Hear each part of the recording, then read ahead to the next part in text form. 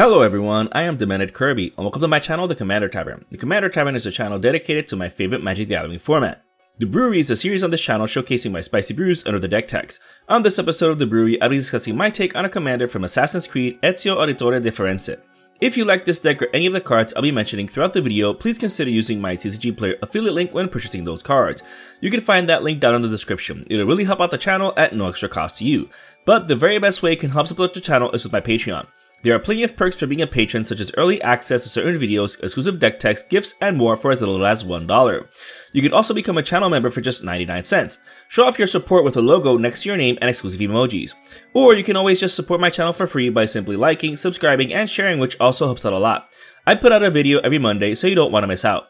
You can join my Discord server for free if you want to join the Commander Tavern community. All pertinent links are down in the description. Alright, let's get back to the episode. Ezio is a 3/2 human assassin with menace for 1 generic and 1 black. However, since he has a targeted ability requiring Wooburg to be paid, he has a Wooburg color identity. This triggers whenever he deals combat damage to a player with 10 or less life. When you do and pay the cost, that player loses the game. However, this ability is just a highly situational bonus. The real reason for building this deck is to have a 5-colored Assassin Lord in the command zone, given his first non-keyworded ability. He gives assassin spells you cast free running for 2 black. This means that whenever he or any other assassin you control deals combat damage to a player, you can cast any assassin spell for just 2 black mana. This ability is so good with the really good assassins that have hefty mana costs. While Assassin Typal is the obvious route to building Ezio, I decided to take it a step further than that. The deck is more historic than Assassin. For instance, every creature in the deck is legendary, even the assassins. Not only did this provide me with a nice restriction for deck building, but it also creates another avenue for how the deck operates since it can make the most out of so many legendary spells. But since assassins are what you're undoubtedly here for, let's see which ones I'm running. Basim ibn Ishaq is a very important one because he will almost always trigger, thus becoming unblockable. And an unblockable assassin will trigger free running, helping us to cast as many assassins as we can afterwards. As a bonus, he also gets bigger each time he connects. Unblockability is so important that Access Tunnel, Rogue's Passage, and Minas Morgul Dark Fortress are included in order to guarantee an assassin or Ezio himself getting through. While these don't take up slots in the deck, it's always a tad risky to run colorless mana sources in 5-colored decks, but that won't really be a problem as we'll see further on. On the topic of unblockability, Swen Xuan, Lord of Wu, is obviously included. While not an assassin himself, he can make all of our creatures essentially unblockable. This will obviously assist free running, but to also close out the game when we have the potential Alpha Strike. Also, he's quite flavorful here since he's a historical figure. Unblockability also helps with attack and combat damage triggers. Vertus the Veil connecting to an opponent will half their life after they take the hit, so keep that in mind, the correct order of doing things. While the deck doesn't include Grom, you can still shuffle your deck and fail to find if you wanted to shuffle it for some reason. For example, if after massively surveilling with Desmond Miles and Lydia Fry. While the deck doesn't have a graveyard synergies, being able to mold the top of your library is still incredibly useful. Also, Desmond can become quite the beater in the mid to late game if we have a good board state. Lydia having built-in unblockability is also good for assisting free running. That being said, if you see a ton of assassins when you're surveilling deep through your library, you can send them to the graveyard instead if you had Patriarch's Bidding in your hand. That's an epic power move, dumping a ton of assassins with Surveil and then reanimating them afterwards. Just beware the graveyard hate. Mari the Killing Quill, Massacre Girl, Known Killer, Queen Marquesa, Sierra the Golden Sting, and Ezio Blade of Vengeance on the hand provide actual card advantage by drawing us cards. Granted, some require more hoops to jump through than others, but the deck has a non-synergistic card advantage which we'll see later on. Mari is great because she also exiles killed creatures, interrupting graveyard strategies, but also gives us the potential of drawing cards and creating treasures, which we'll get to in a moment. Massacre Girl giving our creatures Wither helps with making our smaller creatures more dangerous. Her card draw ability is a bit situational, but still attainable. In fact, let me make a parenthesis here to talk about some of the spicy tech in the deck. Unholy Citadel. Almost all of the legendary creatures in the deck are black. If they all had a banding, that means that we can do some epic combat tricks. We can choose how blockers deal their damage to our band, and we can also choose how attackers deal damage to our blockers. Meaning that we can not only nullify trample, but we can also spread the damage around, blocking a much larger creature to kill it, with the potential of not losing any of our own creatures. Combined with Massacre Girl, if we're giving them -1/-1 counters, then we can definitely kill them or gravely weaken them while losing a minimal amount of our own creatures. I love banding, but if this is too complicated for you, you can obviously opt out of running this.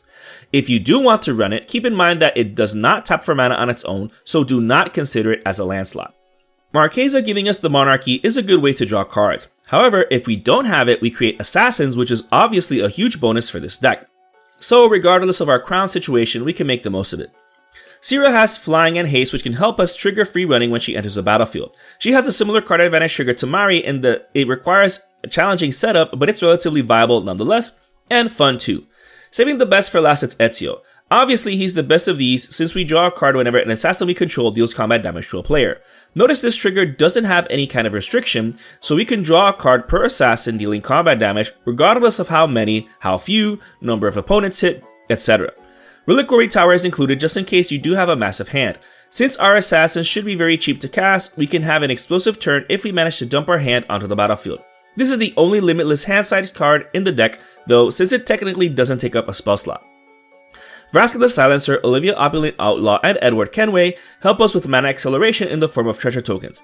Vraska is quite interesting though because the treasure token will still have the abilities the creature did, so we don't have to sacrifice it if it's a good creature.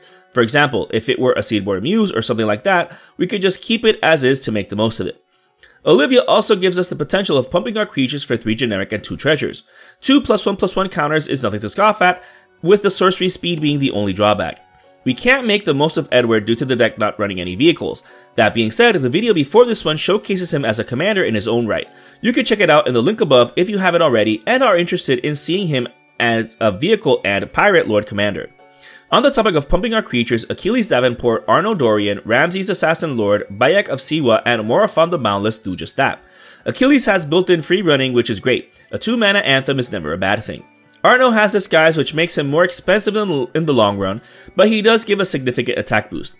Ramses also gives +1/+1 to our assassins, but is even more brutal than that since we have the potential of winning the entire game just by eliminating a single player. You could be cruel and headhunt the player most behind or claim the game as a prize for eliminating the biggest threat. Bayek doesn't pump per se, but giving our historic creatures double strike during our turn is quite significant. For one thing, if they had Death Touch, they'll kill whatever blocks them without worry of dying in combat. 2, if they had any combat damage triggers, it'll trigger twice once they connect. And since the deck only has legendary creatures, this matters not just for the 22 assassins in the deck, but every other creature as well. As for Morafon, you need to choose Assassin when it enters the battlefield in order to get the +1/+1 boost. However, since it has Changeling, you can cast this for just 2 black mana instead of 7 generic mana thanks to free running. Then, once it's in play, your free running assassin spells only cost 1 black mana to cast since Morafon reduces their casting costs by WooBird. This is easily one of the best assassins in the deck when it comes to synergy with the commander. Another one along that vein is Kirik, son of Yawgmoth. While not an assassin himself, since Ezio gives our assassin spells a free running cost of 2 black mana, we could choose to cast them for free if we wanted to by simply paying 4 life thanks to Kirik. Combined with Morafon, we just have to pay 2 life and get them that way for free. Relic of Legends and We Ride at Dawn also work with Ezio, and even better when we also have Morafon. If we have a handful of assassins, that we tap a legendary creature to produce the black mana needed to free run one of them. Once it's in play, we can tap it to free run cast the next one, essentially emptying our hand of assassins. The enchantment can be used in the same way, but the legendary creature would have to also be black in order to pay the free running cost. Fortunately, since all creatures in my deck are legendary, the enchantment does even more work here. This is what I was talking about earlier when I first thought of this deck. I could have simply built it with all the best assassins and typal synergies, but making it also historic gave me access to a ton more useful and spicy tech. Cabal Coffers and Urborg Tomb of Yawgmoth are still obviously included in the deck though. They need to be if our assassin spells cost 2 black mana to cast thanks to free running. So the deck does have plenty of ways to get these assassins out of our hands and onto the battlefield, even if the historic synergies are the best and most interesting ways of going about it. Layla Hassan also provides historic synergies all while being an assassin, checking off both boxes for this deck. We're able to recover any historic card from our graveyard whenever 1 or more assassins smack an opponent.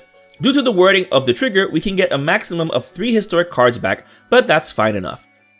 Rakdos Joins Up also helps us recover when it enters. However, that's just a bonus. This legendary enchantment is amazing because it makes opponents very wary of wiping the board, especially when we have a huge one. With enchantments being difficult to remove in certain colors, it makes it even harder. Why? Because if our legendary creatures, which are all of them, die, it deals damage equal to that creature's power to an opponent. So you can essentially punish whoever wiped your board by burning them to death. Same with our creatures dying in combat by blocking or being blocked. This card is so good in this deck precisely because I built it with only legendary creatures. Etrata Deadly Fugitive and Eye of Alexandria help our board state grow by creating creatures. Etrata does so by cloaking the top card of the defending player's library. Best of all, there's no restriction on how often this can trigger. So if our creatures are unblockable, we get a ton of face down 2/2s afterwards. Best of all, if the cloaked card is a high CMC creature or other spell, we can pay 4 mana to turn it face up instead of paying its mana cost. So good. Aya creates 1/1 assassins with menace whenever a historic creature deals combat damage to a player, which is going to be all of our creatures. She definitely helps fill our board too. Thraxamundar, last but not least, is the final assassin in the deck. While its interaction on a body, don't overlook a 6/6 hasty dude that also gets bigger each time a creature is sacrificed, especially if we can get him early game for just 2 black mana thanks to free running. The historic aspect of this deck can also help with card advantage. We can run out of gas fairly quickly if we're easily dumping our assassins onto the battlefield. Reki, the History of Kamigawa, Joyba the Light Captain, and Shanid, Sleeper Scourge help with just that. There are 33 legendary permanents in this deck, so these cards will trigger plenty of times, drawing us a ton of cards in any given time. However, I have to give a huge and special mention to Joda the Unifier and how he works with this deck. Even if we cast an assassin spell for just 2 black mana, that's not its mana value. So let's say we cast Thraxamundar for just 2 black mana. Joda is going to see us casting a 7 mana value legendary spell from our hand, so we can pseudo cascade into a legendary non-land spell for 6 or less mana. We can essentially get an insane amount of value from this. Since we're casting those cards, it'll also trigger the previously shown cards that trigger off of casting legendary spells. Joda is insanity in this deck. Guardian Project and Kindred Discovery are also included and make it even more busted. Kindred Discovery will only trigger off of assassins, but that's fine because it'll also trigger off of assassins attacking, drawing us an even larger amount of cards, especially with the deck creating assassin tokens. When combined with any of the previous effects, we'll be diving through our library. Vraska Joins Up will also draw us cards, but when legendary creatures deal combat damage to a player. Since all of our creatures are legendary, you get the gist of it. However, this 2 mana legendary enchantment also puts a death touch counter on all of our creatures when it enters the battlefield. If our creatures also had first strike or double strike, then they'll be even deadlier. Kolvori, God of Kinship, also provides synergistic card advantage since we can pay 2 and tap her to filter the top 6 cards of our library for a legendary creature card. With 28 legendary creatures in the library, this will almost always get us at least 1 creature each time. As a bonus, she also becomes a 6/6 fairly easily. Since her backside is basically never used here, we don't have to worry about keeping track of which side to cast. The Ring Goes South provides massive mana acceleration the more legendary creatures we have in play. While this might seem win more, it's not just limited to basic lands or anything like that. So even if we control just 4 legendary creatures, it pays for itself while also getting us any land we revealed.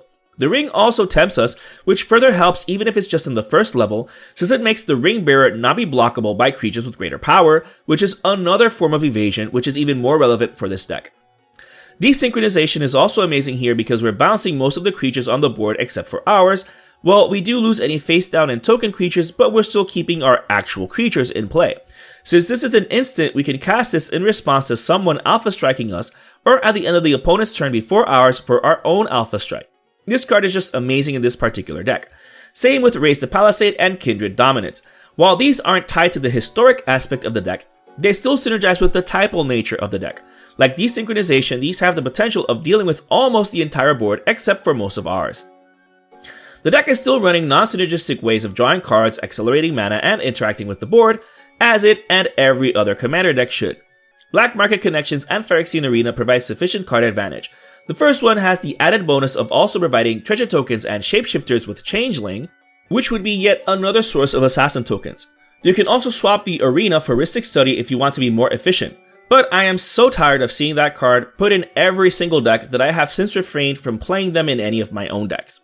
An offer you can't refuse, Swan Song Negate, and Anguish Unmaking for single target removal, along with Guthrie Wright's History, Decimate, Unexplained Absence, Windgrace's Judgment, and Casualties of War for multiple single target removal, and Overloading Cyclonic Rift as the best possible board wipe. Since the deck is 5-colored, you can include whatever interaction suite you want. I just chose these because they're tried and true, plus can manage almost anything on the board or being cast, especially anything that can irk us. Heroic Intervention and Teferi's Protection are included just for that. The deck can still somewhat rebuild with Patriarch's Building and whatnot, but it's always better to prevent than to solve. Lightning Greaves, Swiftfoot Boots, Champion's Helm, and Mithril Coat help protect our key creatures. While the deck can function without its commander, and even then he's incredibly easy to cast multiple times in a game, there are plenty of powerful creatures that are worth protecting. Farseek, Nature's Lure, 3 Visits into the North, and Rampant Growth are naturally included in order to accelerate our mana. Keep in mind that artifact-based mana acceleration is incredibly weak. While the deck is 5-colored, we can still make the most of these, especially since the deck is running all 10 Snow Duels and all 10 Tricycle lands. My favorite Ramp Trifecta spells can essentially get any of these 20, with Into the North getting the first 10 as well as any of these single copies of Snow-covered basics in the deck. Rampant Growth would thus then be able to get any of those 5 if it came down to it, especially if you're facing against Blood Moon type effects or if opponents play abilities that let you tutor for basics. The deck is still running the following 4 fetch lands. Since black mana is the most important color for Ezio's free running ability, these can all fetch for a swamp typed land. Granted, make sure you get a Triome with these in order to also help fix your colors. Last but not least is Soul Ring, but that's to be expected. You can never go wrong with this one, so why not? This brew is just an idea of how to build around Ezio Auditore da Firenze. As previously mentioned, you can build him as a purely assassin type of commander, but I decided to make it a bit spicier by making this a historic deck as well. And I absolutely love how it turned out. Hopefully you also get some ideas on how to build your own version. So if you're interested in the deck list of this spicy brew of mine, you can find a link to it down in the description. I would like to thank all my patrons for supporting me, and a quick shout out to all my higher tier patrons, the brewers, for their patronage. I'd also like to thank anyone using my TCG Player affiliate link. That also helps out the channel. I also want to thank any channel members. Your membership is greatly appreciated. And to everyone, thanks for watching this episode of The Brewery on the Commander Tavern. I am the Mad Kirby, and happy brewing.